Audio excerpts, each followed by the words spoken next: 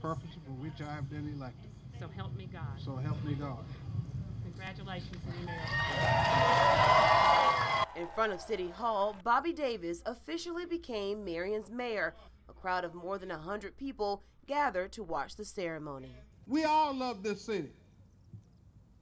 One of the most important things we must do, we must improve our relationship and unite the city of Marion. Davis says it's important everyone in the city work together.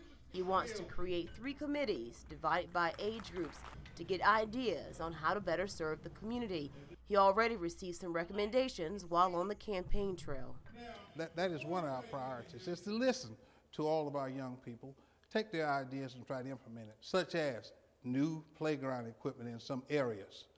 They would like to have access to more computers. They want mentors. A council member since 1987, Davis is hopeful the city will move forward in a positive direction. My mother taught me to love, and I just love people, and I love what people stand for, good people stand for, and we want to continue to serve the people to let them know that we can do better.